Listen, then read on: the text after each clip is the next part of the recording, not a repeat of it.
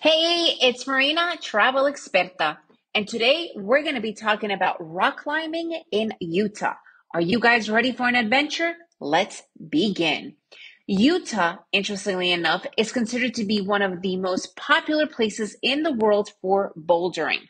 Who would have known? My kids have been talking about Utah, especially Salt Lake City, for a long time, mainly because the USA climbing team and their main headquarters training center is located right in Salt Lake City. And because of that, there is an amazing amount of gyms as well. I actually have an entire podcast on The Front, which is a really popular climbing gym.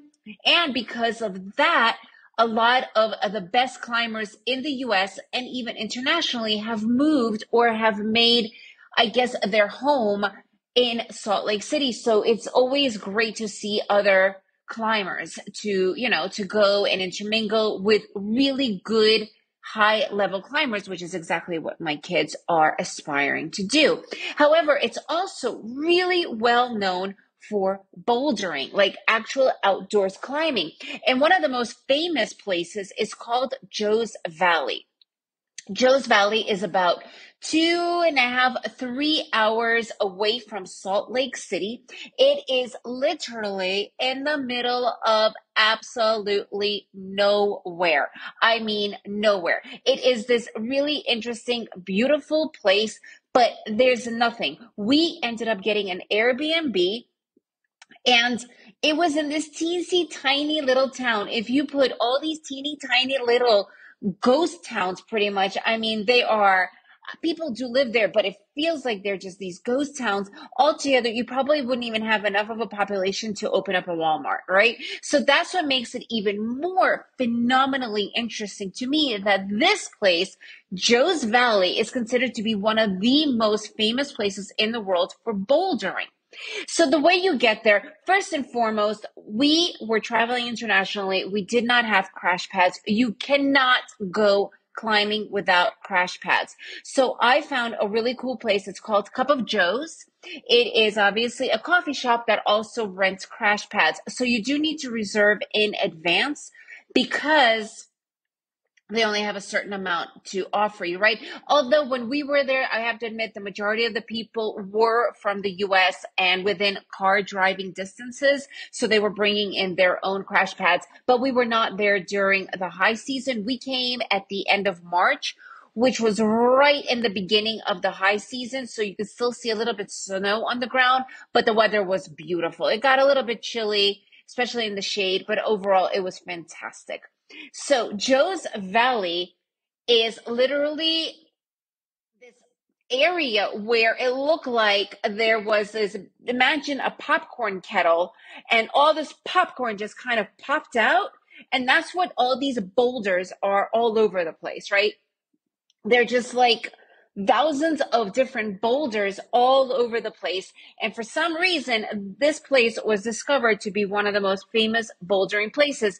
And when you actually go there and check it out, you do see that this was the bouldering projects are fantastic. However, it's not that easy to find because you do need a car. You cannot do it without a car. I don't even recommend hitchhiking. There's hardly any traffic at all. So you need to get to 29. 29 is the main route where all this happens. So you could take 29 to there's three spots in Joe's Valley that you could go to. And if you follow along 29, you will eventually see there, places. You also need to get a guide. You get a Cup of Joe's. He could give you a free guide right off, airdropping it. So there is several different places that you can go. The first one is right to almost the reservoir. And you literally, it's all along the road, and you have your guide, or you start to see a bunch of people doing different projects. And by the time you get there, you will know what you want to do and whatnot because of your level. You cannot do some of those projects there are V16s, right? But they also have a lot of that are V0s and everything in between. So you definitely need to know what your level is and what you want to attempt to do. And then there is another place where you can make a right turn if you're coming from the main town of Orangeville. And that's also another area for bouldering. Again, you'll take the road. There's only two, three roads. It's not like there's a whole bunch. You'll see it. You'll see the fork. Again, you just drive, park your car along the road. You see other people. You know where it is. It's not that difficult to find what you want to, right? And you could spend days there, especially if you are bouldering, you know what projects you're doing. There's a lot of opportunity for camping. A lot of people were in camper vans. And the most beautiful part about climbing, and if you don't know much about the climbing community, it is still a very supportive community. You know, there is no territorialism like there is in surfing. So everybody is really there just hanging out, helping one another, doing projects together. It's a really amazing experience. Even if you don't climb, like I don't climb, I just went there to take my sons and also obviously to help spot them, but I really didn't even need to do the spotting. There were so many other people that were helping one another and hanging out, and if you don't have that many crash pads, it's totally fine. There's going to be a lot of people there that you could just share your crash pads. And what really impressed me a lot as well is there was a lot of solo women who were camping and climbing, and it just showed that it's really safe. It was a super safe, very supportive environment, and it was so fun. So this is one of the most popular places by far to go bouldering. Now, if you're staying in Salt Lake City, another really popular place to go to, it's called Little Cottonwood Canyon.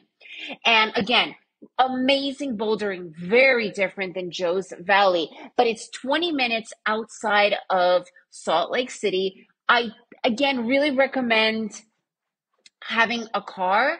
Definitely rent a car. Car rentals in the States are not expensive.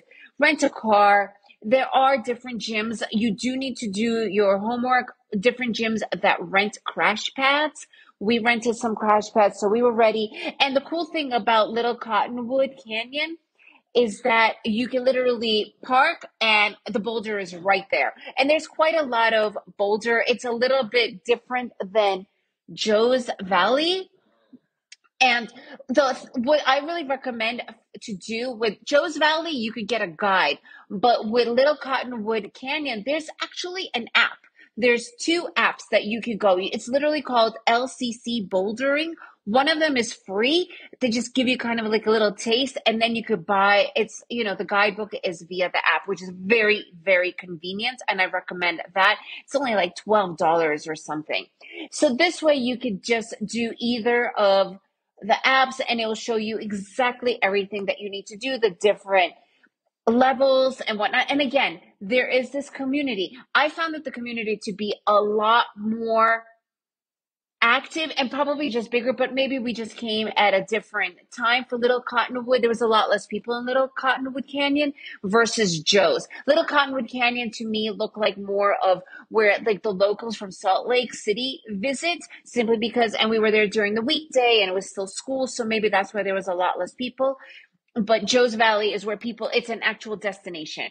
Again, we're talking really rough destination like camping, dirt bag type of a destination.